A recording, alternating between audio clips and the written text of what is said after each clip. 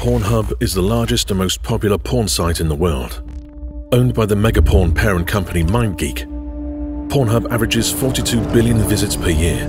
That's 115 million visits every day. Most of the content featured on their site is user-generated, amassing 6 million new videos each year. That would take 169 years to watch. Pornhub has become the global epicenter of internet pornography. The company makes hundreds of millions of dollars through ad revenue, data collection, and premium subscriptions. And it's blatantly enabling and profiting from rape, sexual abuse, and child sex trafficking. Like the missing 15-year-old girl who was found after 58 videos of her rape were posted on Pornhub. Or Rose Kalemba, the 14-year-old, who the BBC reported was kidnapped at knife point, raped and assaulted on camera for 12 hours, and had to beg Pornhub for months and threaten legal action to remove the videos of her rape and torture. Or the images of a toddler being sexually abused, found through an investigation by the Sunday Times.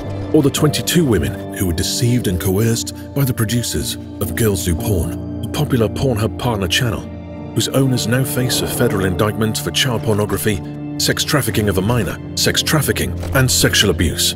These examples only begin to scratch the surface of the sexual crimes found on Pornhub. According to the Internet Watch Foundation, in only 2 years, they processed and confirmed 118 cases of child rape and trafficking on Pornhub. These aren't models or actresses playing a role in a movie.